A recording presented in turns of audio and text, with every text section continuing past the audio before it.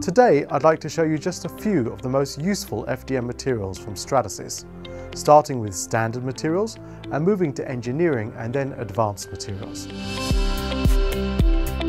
This is ABS M30. It's a great general purpose standard plastic used by thousands of customers around the world for a great variety of applications, from concept models to moderate performance parts such as functional prototypes, jigs and fixtures, manufacturing tooling, and sometimes even production parts.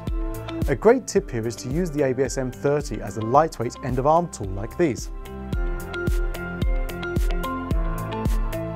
Using FDM material and 3D printing in place of CNC will save you weeks of lead time and allows you to create a part with a superior strength-to-weight ratio, improving the efficiency of the robotic system that you're using. This is the ASA material. It's also a standard production-grade thermoplastic. It combines good mechanical strength, UV stability, and a superior surface finish. It also comes in 10 fade-resistant colors. ASA is ideal for fit, form, and functional prototypes, or parts for outdoor use, such as these electrical housings.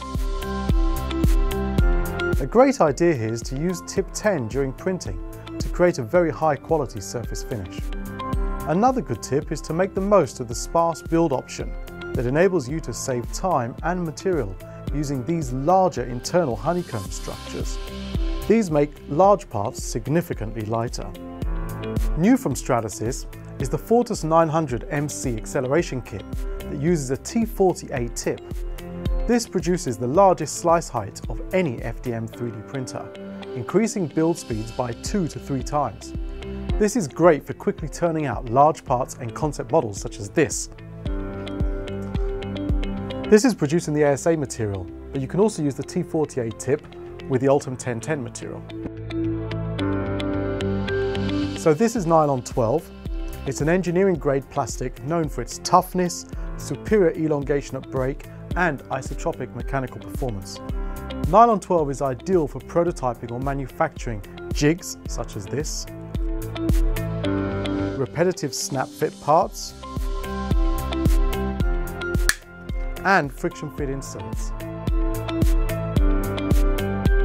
And its chemical resistance makes it ideal for work environments where solvents are common. Tip 12 will work best to produce parts with strength and a high gloss surface finish. Also, to avoid deformation of the part, make sure to let it cool down while it's still attached to the build sheet inside the machine. Once it's cool, then gently detach it.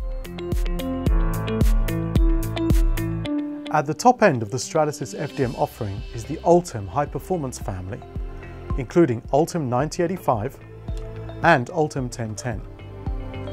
Both of these materials feature advanced mechanical and thermal properties, combined with a very high strength-to-weight ratio, making them ideal for aerospace and automotive prototyping and many types of end-use parts. Ultim 1010 also features specific industry certifications that expand its range of applications to custom food production tools and autoclave sterilizable medical devices such as this.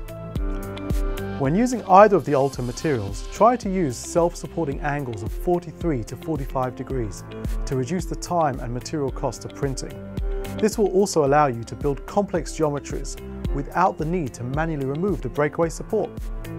When printing inner channels, use a triangle or diamond-shaped profile to make the most of the self-supporting principle to ensure a smooth and completely hollow interior. This is particularly useful when producing things like aircraft structures and hollow wings. Well, that's it for now. We hope you found these tips and tricks useful. Thanks for watching. See you next time.